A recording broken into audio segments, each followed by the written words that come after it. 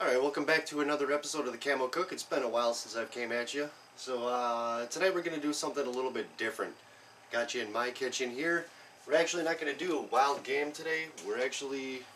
It's coming into winter in Wisconsin.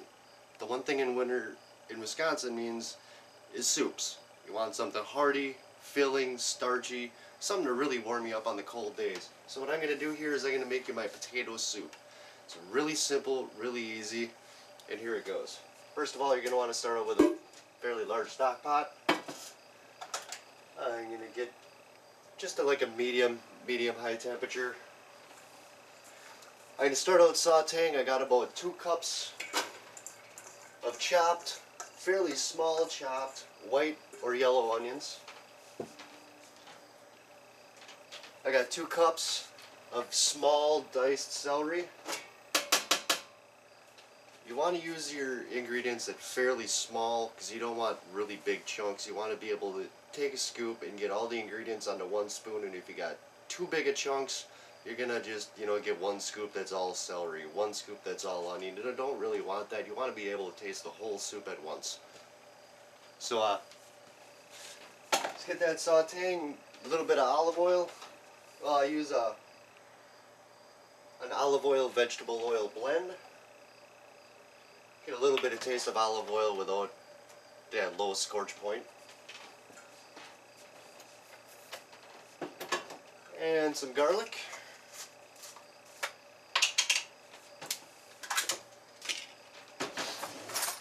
You can use fresh garlic, but I just like going and picking up the chopped garlic. A lot easier, a lot more convenient.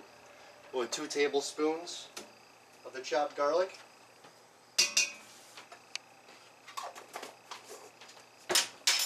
And then season with a little salt and pepper. I keep salt and pepper pre-mixed all times in my house. Makes it fairly convenient. And you're going to want to lightly saute that. Probably about 5-6 minutes, just till it starts softening, the onions start clarifying. You want to keep it stirring, because the one thing you don't want to do is you don't want to burn the garlic. Don't brown the garlic, because then it'll turn it bitter. And there's one thing nobody likes, it's burnt garlic. Burnt garlic is just...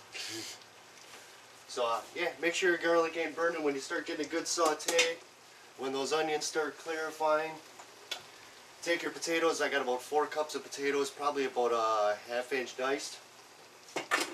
Once again, not too big, because you don't want to just get an overwhelming spoonful of just potato. You want to be able to taste everything in the dish. So get your potatoes in there, give that a stir, get it all sauteing. Now you can use baby red potatoes in this. You can leave the skin on. You can leave the skin on in the regular potatoes. I'm just using russets this time.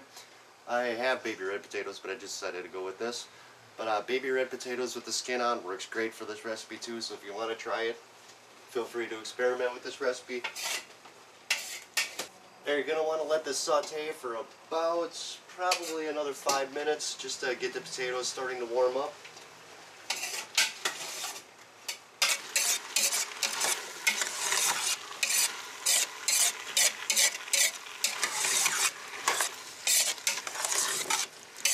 I got some fresh basil here, because, well, I'm always growing basil.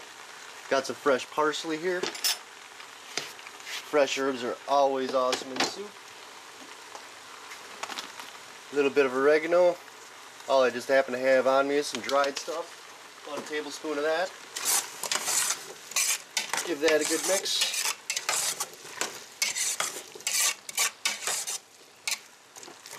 Continue with your sauteing. Once that starts sauteing pretty good and the potatoes start heating up, it's going to take a while for the potatoes to cook, but that's alright. Then I'm going to add some chicken stock. I'm going to add about 1 quart of chicken stock to this.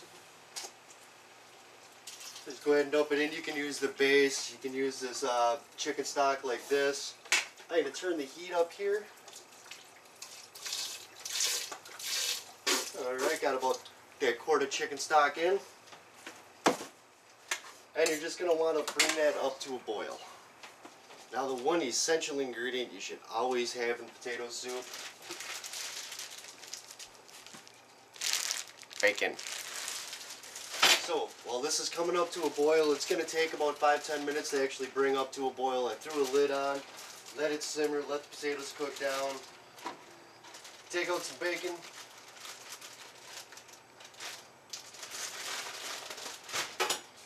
And we'll just give that a good chop.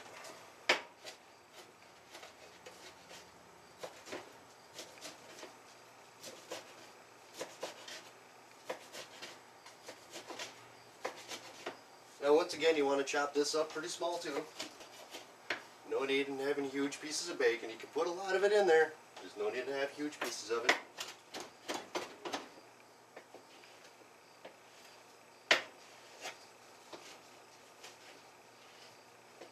Doesn't need to be perfect, just a good rough chop.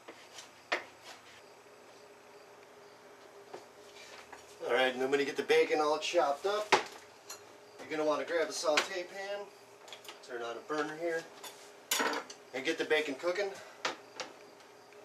Should have plenty of time to let that boil to actually cook your bacon down here.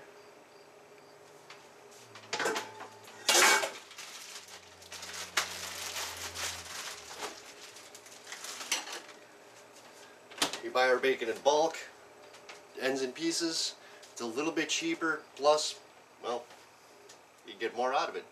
And when you're chopping it up like this, it really doesn't matter if you get long, pretty pieces or not. So, just a little tip. Bacon.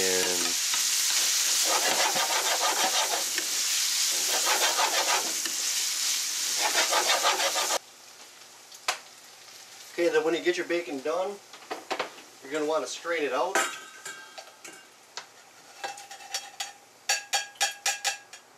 Now here's my little tip, my little secret for doing these kind of soups, especially a lot of cream-based soups. Chowder is another thing I like to do this with. Save your bacon grease. Fat equals flavor. Bacon grease, that's where all the flavor's at. So you got that strained out. Keeping all your nummy bacon grease. Let's see what this is doing. Yep, we got a boil here. So what I'm going to do here is, after I've got my bacon all nice and strained out, make sure the majority of the grease is out of it. I'm just going to dump that right in.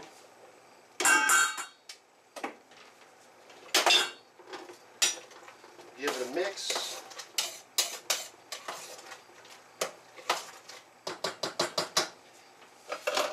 And then I'm going to add about a quart, maybe a little light depending on how big of a batch you are. Here I'm going to do a quart of heavy whipping cream. A lot of people might go through and use milk, but it doesn't make it near as rich if you use the nice fatty heavy whipping cream. Yeah. So after you got a nice boil and simmer for a little bit, just dump that right into there. Throw a lid on her and just let her simmer for another about 10 minutes. You don't want to bring it up to a boil too quick. You don't want to boil your cream. You don't want to burn it to the bottom. You don't want it boiling over. So I'm just going to keep it at a medium-low heat. And then we're going to get working on a roux. A roux is a mixture normally of flour and butter. It's used to thicken soups and sauces. But since there's bacon in the soup, the butter is used as a fat, as a binder to the flour when you're making your roux. I'm going to use bacon grease. Works just as good. I don't have quite enough bacon grease here for the roux that I need, so I'm going to add a little bit of butter.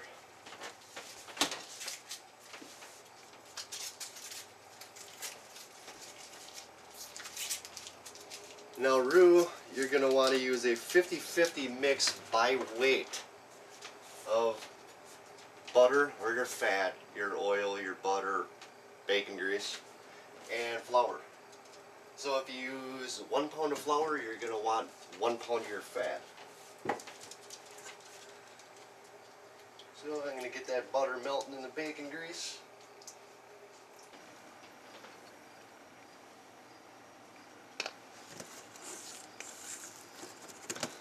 You want to make sure that it's mixed up real good. You don't want no big chunks of flour in your roux. You want it a consistent, kind of dumpling-like texture.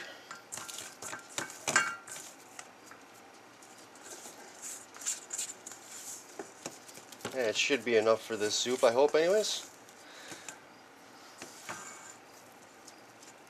That'll work.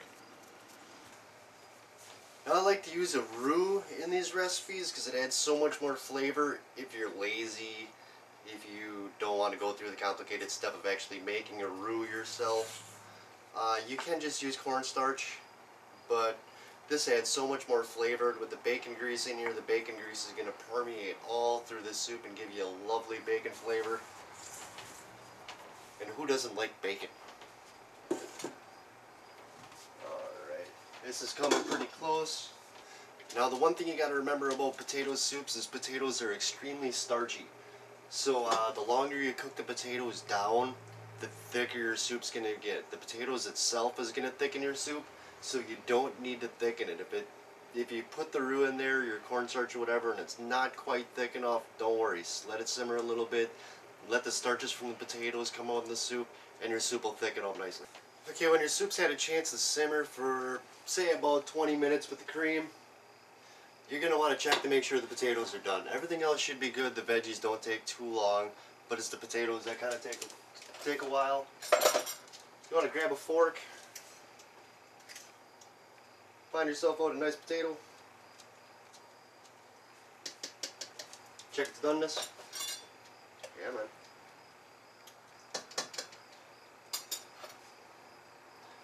It's alright to have a little bit of crunch. It can be nice and soft, but you just don't want them raw. These potatoes are good. Perfectly done. So what I'm going to do, I'm going to turn up the heat a little bit, and I'm going to bring it up to a boil. Remember, don't boil it too quick. You don't want to boil it over. Make sure you keep an eye on it. When you're boiling cream, cream tends to foam up, and you can boil over and really make a mess of your stovetop. So you gotta make sure you're standing over the top of it when you want to bring it up to a boil. It's advisable to stir it every now and then to make sure you're not scorching the cream to the bottom of the pan. Because if you burn the cream, that'll also tend to screw with the taste of your soup, and you don't want to do that.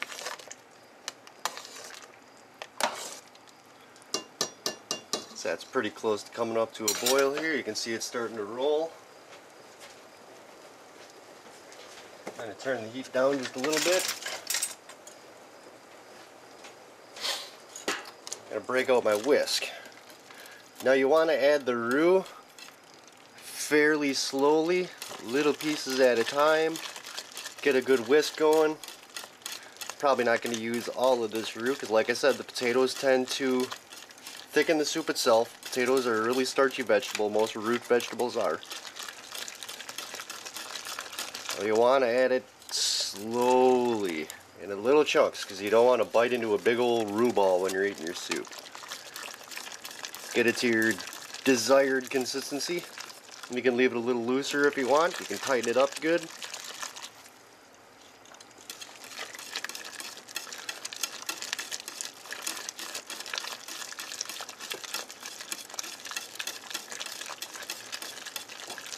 That's going to be good right there. Yeah, maybe a little more.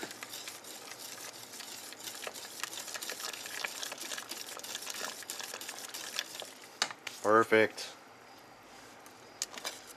Like I said, the potatoes are going to thicken it, so if you leave it a little bit on the runny side to begin with, don't worry, it'll be alright. Just keep stirring to make sure that roux gets totally incorporated into the soup.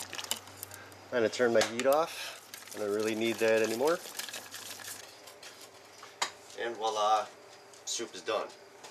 Now you can add a little more salt and pepper if you wish. Pepper, I would recommend using white pepper. It's a little bit better as far as cream soups go. You want to use white pepper.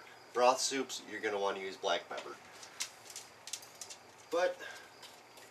And you can also play around with the recipe, add a few other vegetables. It's great if you add some corn kernels into it. Mixing it kind of like a potato corn chowder.